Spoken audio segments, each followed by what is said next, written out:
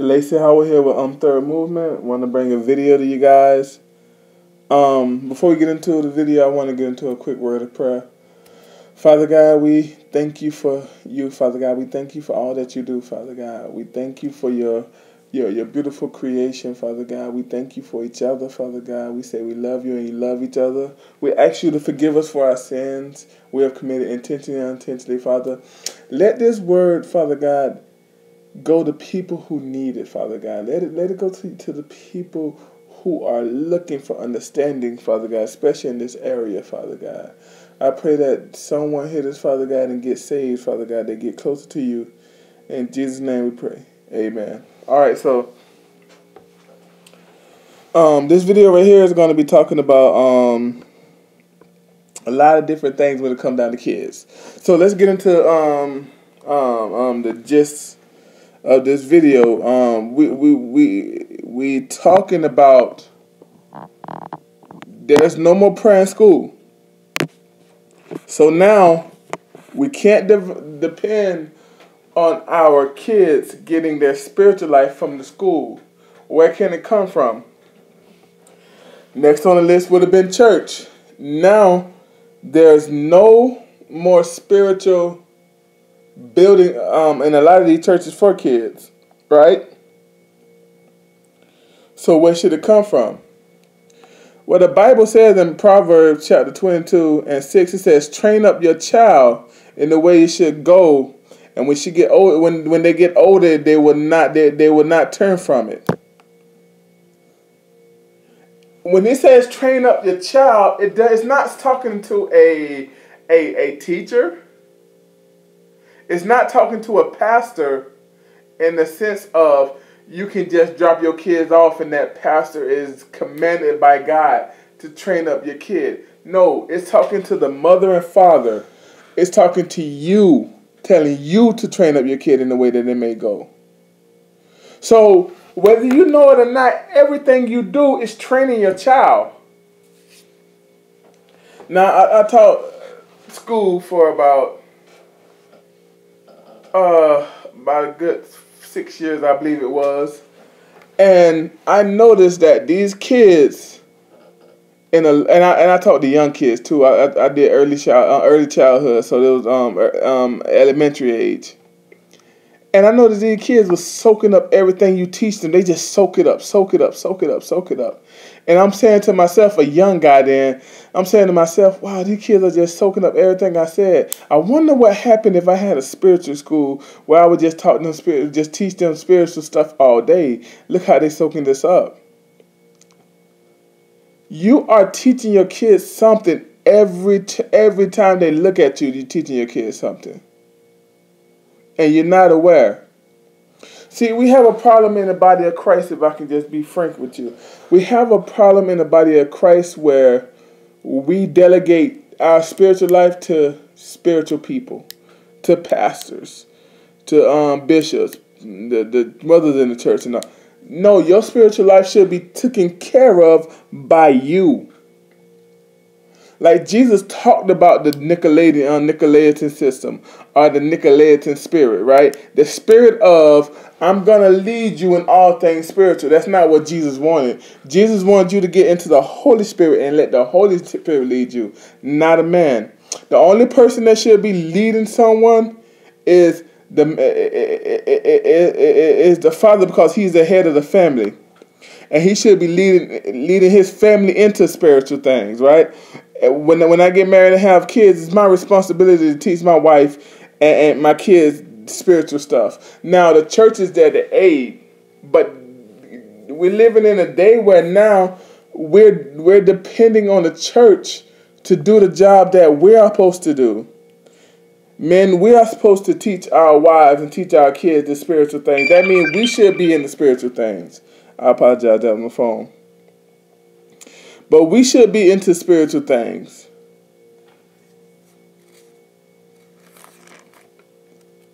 It says,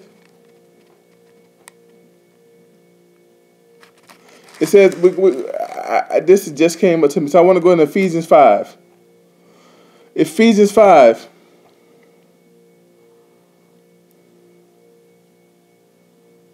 It says in Ephesians 5, chapter 22, wives, submit to your own husbands to the Lord. For the husband is the head of the wife, also is Christ the head of the church, and he is the Savior of the body. Therefore, just as the church is subjected to the husband, to Christ, let the wives be subjected to their husband in everything. Husband, love your wife, just as Christ loved the church, and give himself up for her, that he might sanctify and clean her with the washing of the water by the word. So if Christ cleans the body by his word, we should cleanse our family. We should have the word present into cleansing the family, right? To cleanse our wife, to cleanse our kids, to cleanse ourselves. So it's a picture of God and me and my wife and the kids. It's a trickle-down effect. Now, I understand, those who are there, that's into that feminism, whatever, do what you do.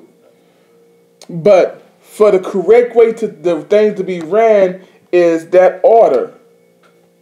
I like how Ephesians 6:4 put it. It says, and you, fathers, do not provoke your child to wrath, but bring them up in training and admonition of the Lord. Right? This is a job for us, right? So the school system taking prayer out of the school shouldn't mean that our kids' spiritual life ended. And that's, in a sense, what has happened. So we complain about, the school took out prayer and now they have to put guns in. No, the school took out prayer. But the reason why they have to put guns in because we didn't keep our kids in the Word. See, the Bible tells us that us Christians, we have a light to shine, right?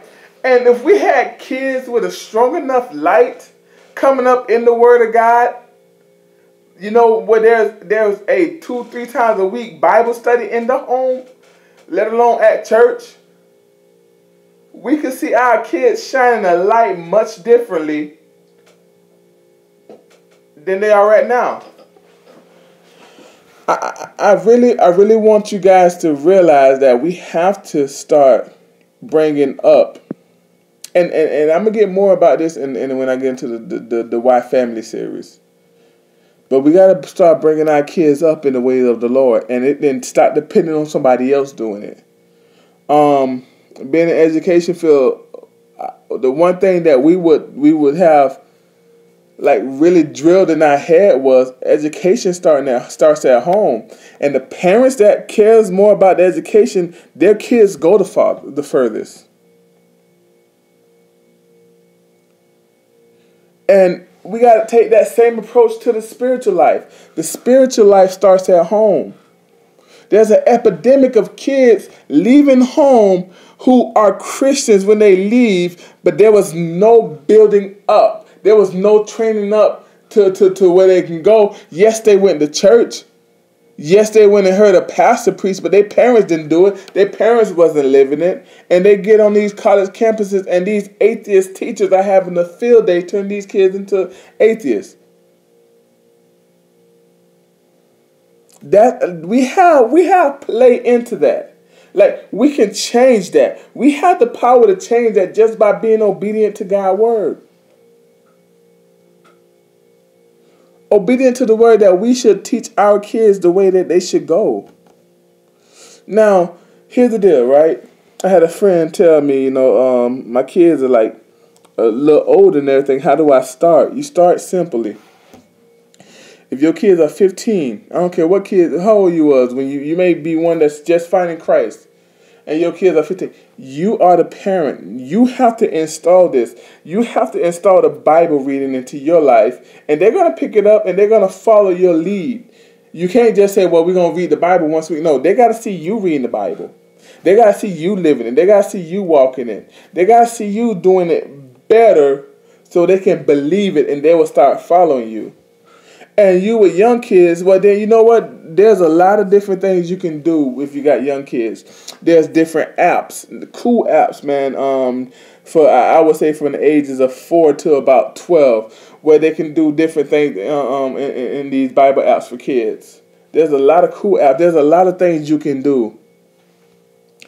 Install a policy where, okay, you want to play video games, you get an hour of video games for every hour of Bible study. Some simple as that. The only thing you need to do is start, and it has to start with you. And build family activities around it.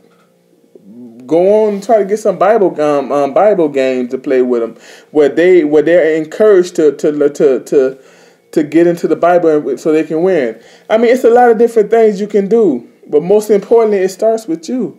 It starts with you getting inside the Holy Spirit, you being obedient to God's word and start studying the word of God, and then as you studying the word of God, put it in practice in your life.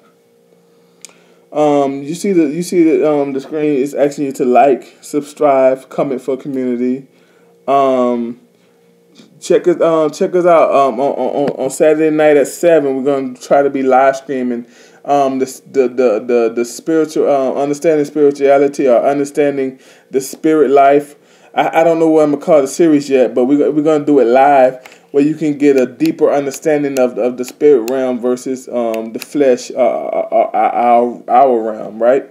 Because there is a spirit realm, and understand how we can work better in our spirit realm, and it can work better in this realm. It says, the Bible says, on earth as it is in heaven. So there should be a lining of what it is in earth as to what it is in heaven. So stay tuned for that Saturday at 7 p.m. 7 in the afternoon. We'll be live. You'll be able to ask questions and everything, and I don't know if I'm gonna let anybody come in. I don't know if there's gonna be a link. But still, you should be with me on Google Plus, just in case. The Lace Out Third Movement.